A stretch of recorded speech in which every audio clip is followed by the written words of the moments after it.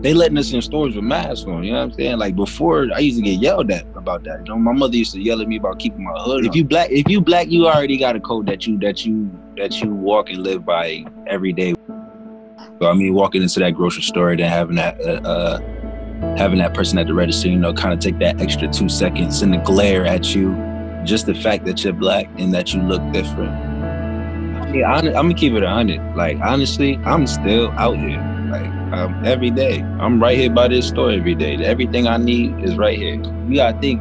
We all the way in the hood. We not traveling all the way out to the suburbs. At half time, people in the suburbs don't even want to see us out there in the first place. So like now we coming out there with masks. Like, come on.